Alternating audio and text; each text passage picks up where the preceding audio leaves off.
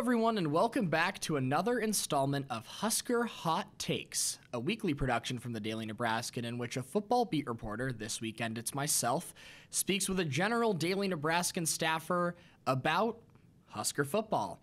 This week's guest is Evan Dondlinger, who fortunately made the trip with us to Minneapolis this weekend for that game of football is what it can best be described as. So it definitely was a game of football. Yeah, I can give you that.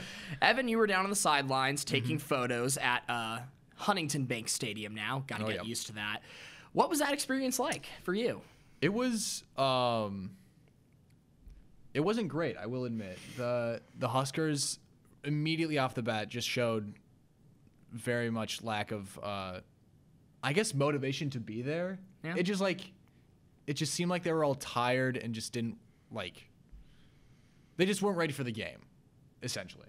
Yeah, definitely agree. The lethargic start was noticeable for sure throughout the first half, but in terms of the media experience, the pictures, the stadium, was that all up to expectation or up to standard?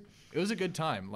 Minnesota's a beautiful state, and it was so cold walking into the stadium, and then as soon as you were down there, the sun reflecting off the AstroTurf was just it cozied me up a little bit, and it was nice. It was a good setting for photos. Yeah, it was a good setting for photos. It definitely was not a good setting for football for Nebraska. Scott Frost continues to struggle against PJ Fleck in their Big Ten careers. Nebraska is now 1-3 against the Golden Gophers, if you can believe that, in Frost's tenure, with the lone win coming in 2018, Frost's first season. So it's a 3-game losing streak against Minnesota. And the biggest thing of what we watched was a very slow start from Nebraska. And again, lack of finished opportunities. The Huskers, of course, had 4 different opportunities down a score to take the lead, basically, because a field goal would have cut it to 2. Yep. Very, very disappointing performance from Nebraska in many facets of the game, and it ultimately, dooms them to a 3-5 record. So were there any other takeaways, I guess, from a neutral, non-sports writer perspective that you had from Saturday, aside from the slow start and the final score? I will say it's been shown for the past multiple games, but Nebraska's very much a third quarter team, and that definitely showed in this game too, because the first half, not a great half, and then the third quarter we kind of picked it up, and Nebraska really just started to show that we were a competent football team, and then they put themselves back in the game, most definitely, and that's been a trend over the past couple of weeks now, where we've seen a really strong third quarter from them. Yeah. Second half adjustments have definitely been prevalent. Games against Michigan State, Illinois, Minnesota now, and Michigan all spring to mind off the top of my head. So finally, though, definitely much appreciated from our side and the photo side, bye week. Yes. No football for the first time in 8 weeks since we started this crazy journey back in August. Nebraska sits at 3-5, 1-4 in the Big Ten. Saturday had to feel like a missed opportunity in the conference standings, especially because Iowa lost, but that's neither here nor there. Right. Where does Nebraska go from here with 4 games remaining?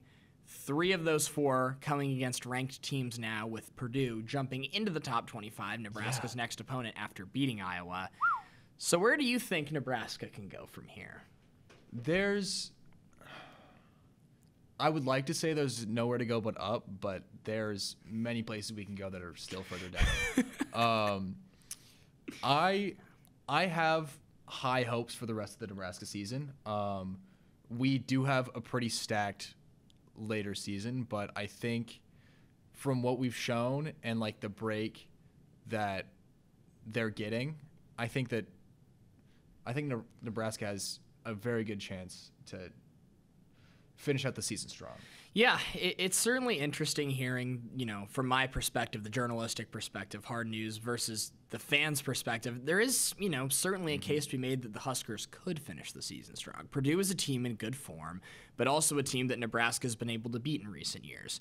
Ohio State appears to be a buzzsaw, so as vulnerable as that team looked earlier in the season, the likelihood of Nebraska beating them at Memorial Stadium certainly is slimming as the weeks progress and Ohio State continues to just dismantle teams in the Big Ten. Yeah. Wisconsin's an interesting one. Not really sure what to make of them. And then an Iowa team that, again, has been very vulnerable. And no matter how Nebraska and Iowa seem to fare going into the season, it's going to be a close game. So I certainly agree that there probably isn't many more low points Nebraska can have, but based on what we've seen, we can't say that with 100% certainty. Right. But I do agree that there's definitely a chance for Nebraska to finish the season strong. So that's a take that I can stand behind, I think. And the last thing that I have my own opinions about this, but Nebraska needs to probably win 3 of its last 4 games to make a bowl game. Yes. Maybe 2 if things break funny and some 5 and 7 qualifiers get Nebraska in. But all that aside, can Nebraska make a bowl game? There is a non-zero chance that we make a bowl game. That's like the best way I can put it right now. There was a non-zero chance we beat top 5 ranked Oklahoma, top 10 ranked Michigan, yes. And it almost happened. Like there's very good things that Nebraska has shown in like those games against ranked opponents, and it was just a matter of a few plays going their way that would have turned the game around. So I feel like if Nebraska is put in that scenario again, and with this break that they have, I feel like they could turn that around, and I feel like there's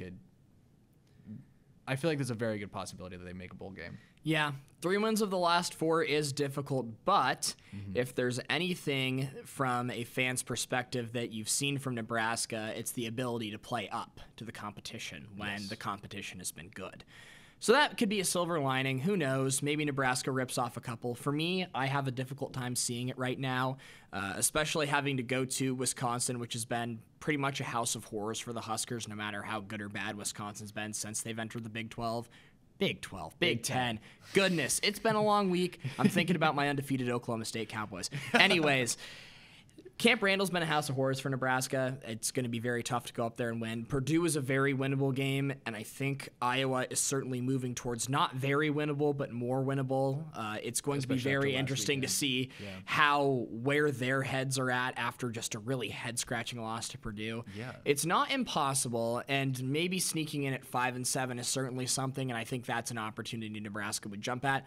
I'm going to quote the great Justin Bieber and say never on the bowl game front, but great man to quote. reaching six wins is going to be a very, very difficult ask. But I've asked you the questions, Evan. Do you have anything for me? What was your highlight? What was your highlight of the Minnesota trip? Good one. Yeah, that is. I took the multimedia and sports crew to one of my favorite taco places in Des Moines, Tasty Taco. 10 out of 10 would recommend. That was fun, but I do agree that just the general aesthetic of Minnesota in the fall was really cool. I was pretty impressed by the game day atmosphere, the areas that they had around the stadium of tailgates and things like that. It was a pretty fun environment. So I guess that would be my personal highlight of the Minneapolis trip. Good. Well, this has been another episode of Husker Hot Takes. Thank you so much, Evan, for joining us. Stay tuned next week where we will have an actual game to preview. That will be Nebraska's matchup against surprisingly ranked Purdue.